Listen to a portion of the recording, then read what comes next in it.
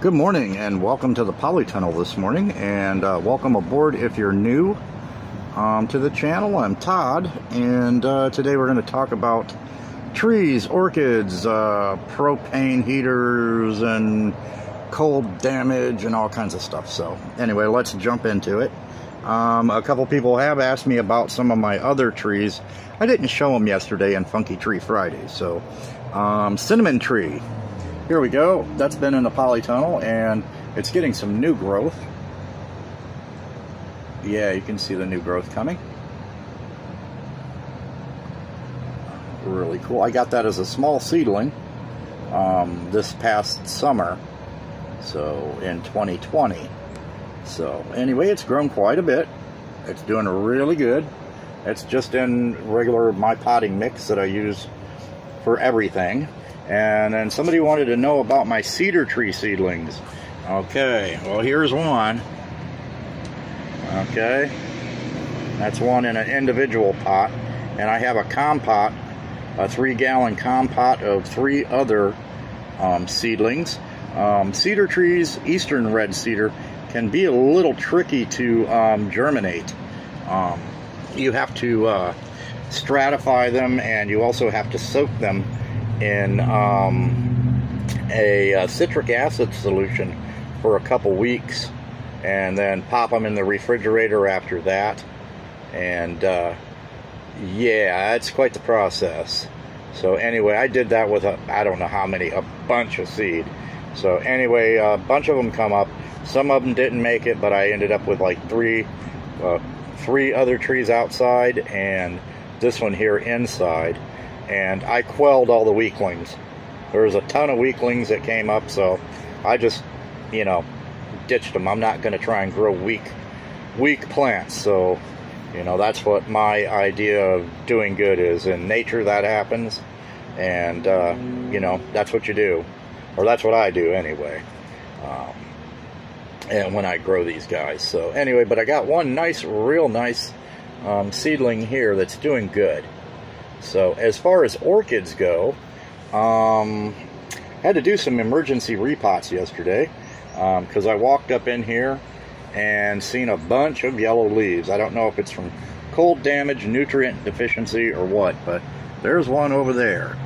That is the Dendrobium spectabile that I got from Artstone Orchids. You can see how degraded and yellow these leaves are. So yeah, I did an immediate repot on that. That is in lava rock. And the old media was pretty spent on that too. So yeah, and it's got a spike coming. So hopefully, I dug out all the old media and it stunk to high heaven. So I mean, real sour smelling. And it had been in that pot for ages, so yeah, it was time for a repot. So regardless of whether this spike here forms and blooms is another story. Now this could be cold damage because the heater, the propane heater, ran out during the one night of really cold temps. So, and I'm experiencing a lot of bud blast on other orchids. Yeah, you can see I'm going to lose that whole spike, and you can see the yellowing in the leaves here. That's all cold damage from the night the heat ran out, or the propane. But anyway, beautiful blooms on that. Very fragrant too. The day after those opened, they got really strong scented. They're mostly scented with the Rinca stylus parent. So anyway, yeah, I can smell them from here actually. So very, very strong. And right here we've got the arachnus. I've got arachnus on the mind. And Grecum crestwood forming. Gonna have 3 blooms on that, I believe. So anyway, let me show you some more cold damage. Here we go. Yeah, that's cold damage. It happens. All right, let me pause and I'll go show you the other repot. Okay, so yeah, I walked up in here yesterday morning and seen this, and I flipped out. All this yellowing and stuff on the leaves here, and that's a really nice plant. So anyway, I did another emergency repot on that, and I'm like, the hell with the blooms. It'll always rebloom again, but I wanted to get this plant out of the media, and it was bad also. The media was really real sucky on this. I mean, it was just horrible smelling. So yeah, so that got repotted too, but that was, I mean, that yellow caution sign was like right in my face yesterday. So, and you can see the spotting on the leaves too, that nutrient deficiency. So that's not good. So anyway, hopefully that plant will, these plants will grow on to do better. We can only hope. Sometimes they do, sometimes they don't. Nothing is 100% when you're growing. So, and due to all the cold, these didn't last very long. They're on their way out. So, and so are these. That's normal though for these. These last about a couple weeks. That's Ancistrochelys rothschildianus. That's an African species. These are doing good, and these didn't even bloom. That's the Bulbophyllum mastersianum. These are kind of hanging out. So I did find a new bloom spike. I don't know if I showed that in the video. Yes, no, I didn't, because I didn't post a video yesterday with orchids. So hold on, let me go worm my way through this stuff. So another orchid I found a spike in is this guy, this little mini. This is Rengus James G. Coiner. I forget the cross of what it is. I'd have to look it up. But anyway, I think it's got fastuosa in it. But you can see a spike coming on that. My other one, which was a fastuosa, passed away a while back.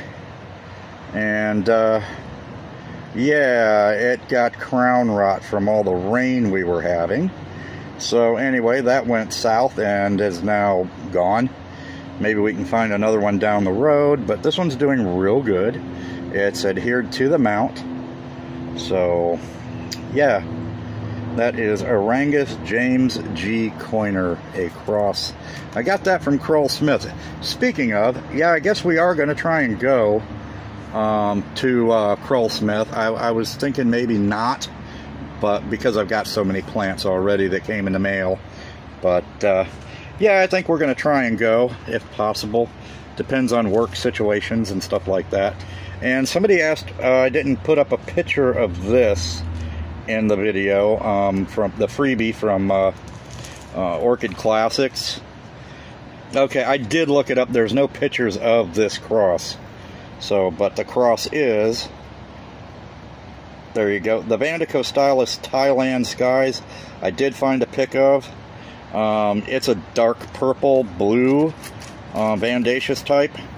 So, you know, I'm sure it's going to be similar to Loose Neary or Fuchs Ocean Spray, something of that nature. So, and also on the thing with the Vandaceous types, like anything that's Rankostylus that's got in it is getting potted up, just like the, sorry for that quick turn, guys, I know some of you get seasick somewhat, but yeah, anyway, it's going to be just like the Renanopsis over there. I'm going to pot those just like that.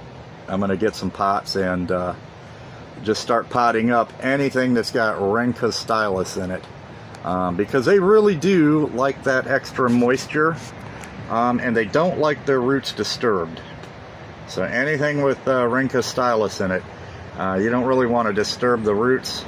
Some people put them in baskets. I'm not going to do that. I'm going to pot mine up, which includes that one that's in bloom over there that is insanely fragrant. So, and this is the same one, I believe. I think that's the same one anyway. Pretty similar. You can see some of the bud blast on this too from the cold. See that? So yeah, anyway, that's got two spikes coming out of it. There's the cold damage there. But yeah, that's going to go in a pot. And then I got another one up here. I think this is the Rankostylus gigantea crossed with Vanda cerulea. And Yep, that's going to go in a pot too, I believe. Maybe, we'll see. We might do a basket like this.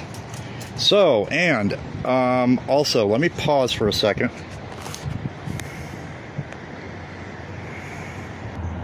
Something really cool is happening with my Cattleya Irrecolor. It's got a sheath coming in it, see that? Now hopefully that will bloom. This one here had a sheath, but it's not going to bloom, of course, because I got this bare root from Equigenera. So, but that is Cattleya Irrecolor. I believe that's native to Colombia, Peru. So it's supposed to be the most fragrant Cattleya. And some people say it actually stinks. I don't know. I've never smelled it.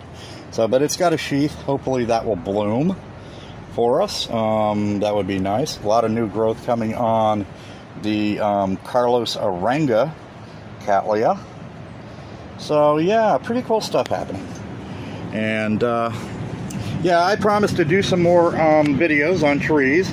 I just have to get set up to do them. I've been so focused on getting this polytunnel situated. It's not even near where I want it or how I want it because of the early cold that came in. So yeah, you know, things happen where it just throws a wrench in your plans and you have to deal with it. So we had to get the plants in here on the fly so they do not get killed by the cold. So, and we're still getting cold damage, so, and it's getting warm in here, so I think I can kill my heater, and I'm gonna have to move the propane in. So that's what's gonna happen is the electric on the least cool days, or you know, nights in the 50s and 40s, I'll use the electric.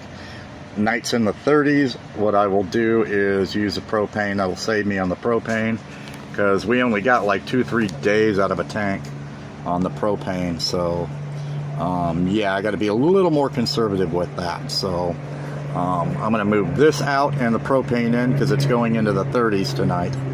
So other news, I'm doing collab videos with Nina and Honeybees and Orchids and a couple other channels. So, and it's called Collab Care, hashtag Collab Care. So anywho, yeah, that's what's going to be happening. Nina, that's Ninja Orchids. So anywho, that's what's in the works and in the plans. I'm going to get in touch with Nina and talk to her and see when we're going to do this. I think the first one is going to be Dendrobium anosmums. So, which I've got one right over there with all the yellow leaves, and we'll be discussing the care and stuff on that. So, and mine should be getting ready to bloom here real soon. So, and we'll end up here with the Arachnus. This is Arachnus Maggie Wee, red ribbon, and look at those spikes coming. And there's a wingless wasp up in there too. Don't want to get that, but yeah, check that out.